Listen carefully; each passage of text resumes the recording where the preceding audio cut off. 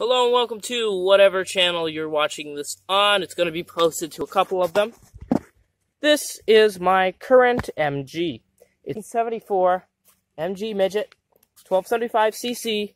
I think it's a Mark III Midget, if I'm not mistaken. It's either a Mark III or a Mark IV.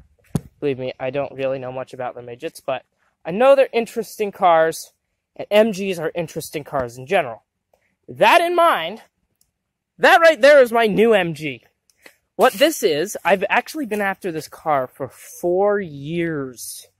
I saw this thing in 2018, and my first car between this or the Morris, I chose the Morris because it was actually in a lot better shape than this. But looking at this now, they're structurally, we're about in the same shape. So, this is my 1967 MGB. So, I actually paid more than I wanted to for it, but the guy is going to close up in less than a year. So if I didn't buy this now, somebody else would have bought it. I paid $500 for it, but that includes delivery to my house, which was probably like $300 bucks. So I'm comfortable paying $200 for it, which is probably about what I paid.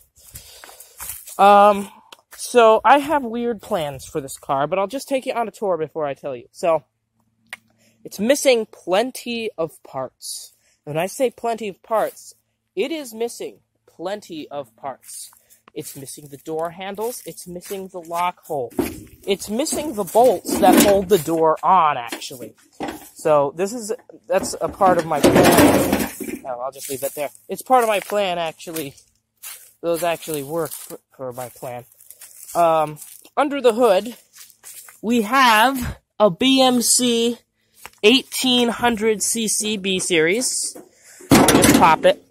Or should I say we have what's left of a BMC 1800cc B series. Somebody took the head. The motor is completely seized up. This thing had a blown head gasket. Like, I don't know. The last registration, actually, the guy said he's had this for 25 years. So, which I could believe, because of how long I've seen this, but the title's dated 2010, so maybe he sold it a couple times and it came back to him like the Morris Minor did. But this is the only paperwork that came. It came in the glove box, other than the title, which I have in a drawer, but this is the paperwork that came in the car. State of New Jersey insurance identification card. Look at that. Look at when it expires. 3/12/1976.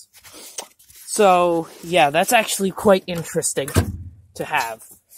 The seats are completely destroyed. Actually, I shouldn't say that. They are probably salvageable. The floors, well, they're actually somewhat solid, but the sides are kind of rotted out up there.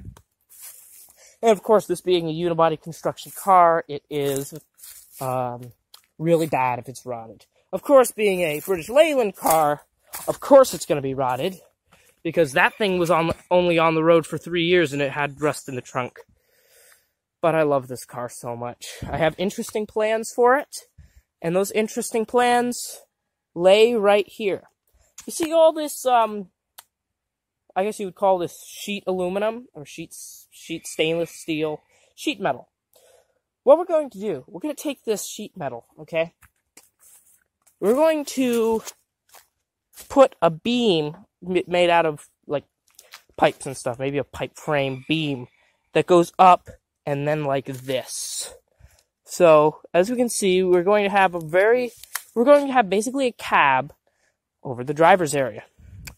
Then we're going to remove this trunk lid. We're going to take maybe a plasma cutter or an angle grinder, and we're going to take the line and cut it down there, same on that side, and then in the trunk. Oh, I forgot, this wasn't like the Midget that has a latch that when you lift it up. We're going to take that panel right there, we're going to cut that out. And after we do that, we're going to build a custom pickup bed for this MGB. Those are my plans for it. And then, for the motor, because of course I want to be able to drive this thing around, we have this under this cover right here. And I think you guys might like this, or you'll think it's the dumbest idea ever.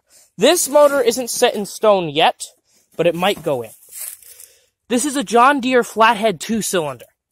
Yes, you heard me right. John Deere flathead 2-cylinder. It's quite interesting, and we're going to put this in. At least that's our plan. We don't know if this is going to happen or not. I don't know if this is going to happen or not. But this is the plan for what's going to go in the car. A John Deere flathead 2-cylinder powered MGB custom-built pickup truck. That is the plan for this little MGB that I've been after for 4 years. So, of course, I'm going to put the original grill back in, which I actually have. So that's going to go back in. I thought about using a Chrysler Imperial grill that I have until I realized that it was way too big to fit, and again, way too heavy. But I was going to have the Imperial grill because it has little inserts that come like that. They're circles. So I can put the headlights in there, and then I can use these as giant turn signals. And we just take those out. Oh, yes! So, again, speaking of taking things out, the doors, which are surprisingly solid, actually. As we can see, the door handles, as I mentioned, are gone. I'm going to completely shave those so they're flat. Okay? We're going to have interior latches here that will control the doors. Okay? Also, the doors and the hood, I'm going to try to get painted in like a psychedelic mix of colors. Like if you Google Volkswagen hippie van and you see like tie-dye and stuff. That's what I want to get the hood and the doors to look like. Yes, I'm crazy. The wheels are actually very old. I can tell this thing's been off the road since '76. If we look at the tire size, 165 SR14. Just like these 145 SR13s that are on the midget here, you can't really get them. So, those are my plans for the little tiny cherry of an MGB that I may have paid too much money for, but I got a job, so I can afford to lose $500. But I've been after this car for so long, I don't really care. I love this thing. But there's definitely stuff planned for this car in the future. I'm not just going to break it up, take all the good parts off, and then scrap it. This thing, we have plans for it. Thanks for watching, and please subscribe to whatever channel you're watching this on.